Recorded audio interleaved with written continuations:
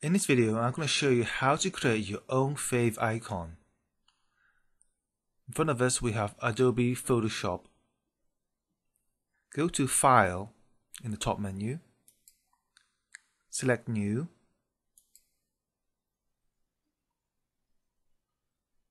now enter 256 in the width and 256 in the height input boxes.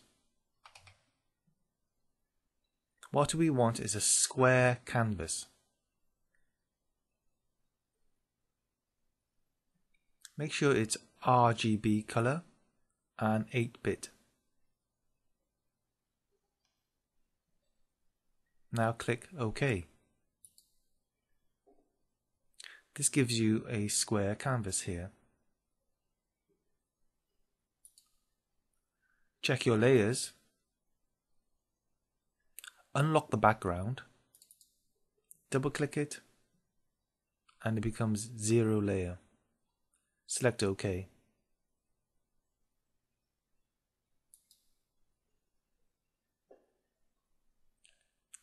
Select New Layer.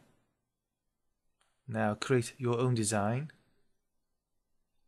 Now if you're just doing this for the first time, just test it out and use a font. Now I've already prepared one just to save time. Here's my JV logo.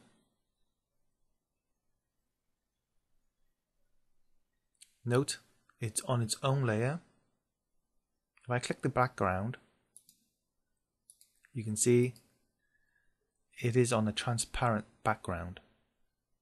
Now to resize it, go to Image, Image Size. Make sure Constrain Proportions is ticked. Type in 16. Click OK.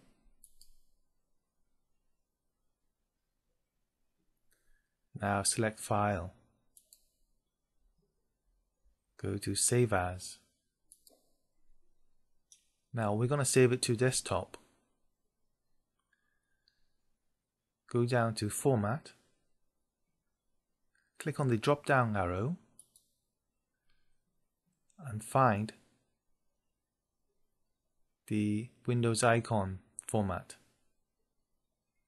Select it.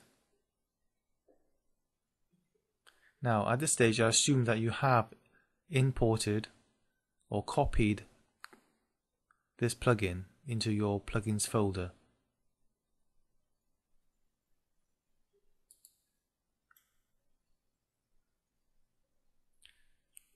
Just save it.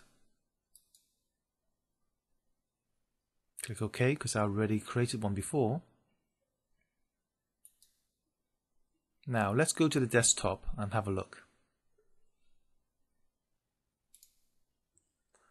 Now here's the icon we've created on the desktop. You can see it's not on a white background. That means it's on a transparent background. Now rename it to Favicon.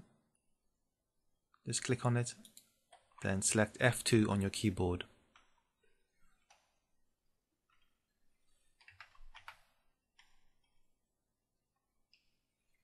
Now let's upload it. Here's my FTP program. You can see the existing Favicon here. That's my old version. What I do is normally make a copy to the local. Select yes and upload it.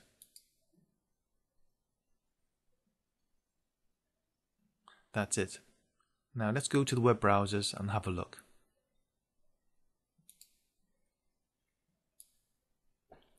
With Safari, all you have to do is just refresh it and the icon appears in the address bar. With Firefox, the old one appears in the web address bar and in the tab. So what you've got to do is clear your cache, select Tools, and select Clear Private Data. Now refresh.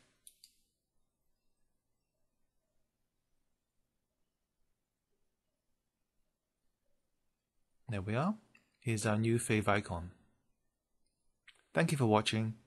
See you next time.